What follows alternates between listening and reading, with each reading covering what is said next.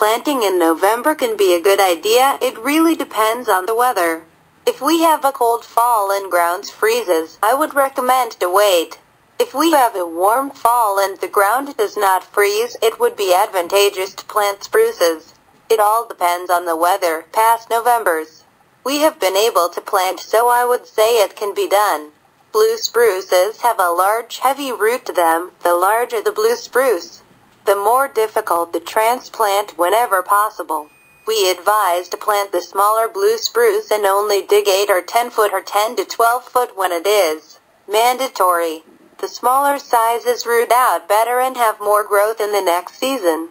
The 4 to 5 foot tall blue spruce are $90 each, picked up in the yard. Homestead arborvitae should be planted on about 3 foot centers. That means from the center of one tree to the center of the next tree should be 3 feet.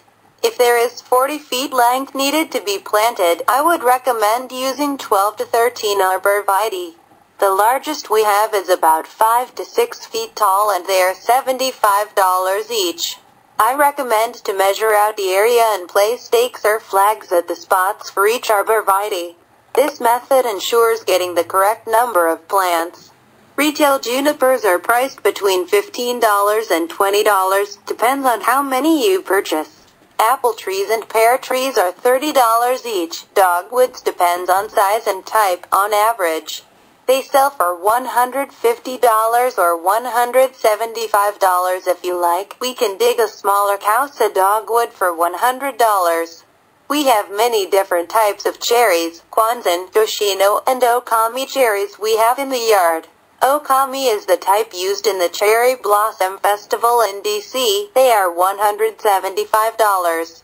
I have small Kwanzan cherry in pots for $50 each, and I think that is a pretty good deal. We have ivory silk lilac. They are $175. We have many Japanese maples. They are either in pots or balled in burlap. They can be upright or weeping. They can be green, variegated, light red, and dark red called bloodgood. The Japanese bloodgood maple is our top seller. However, we do have many large weeping red cut leaf maples available. All Japanese maples are expensive and most are individual priced. We deliver to New York about twice a week. In the past we have planted all over New York, but in the recent years, permitting and licensing have become too difficult to follow. Delivery depends on how much you purchase and which truck is needed to make the delivery. If you come down and pick up the trees at our farm, then you can see your trees before buying them. Some trees need advance notice before picking them up. They need to be dug. Highland Hill Farm, Fountainville, Ba.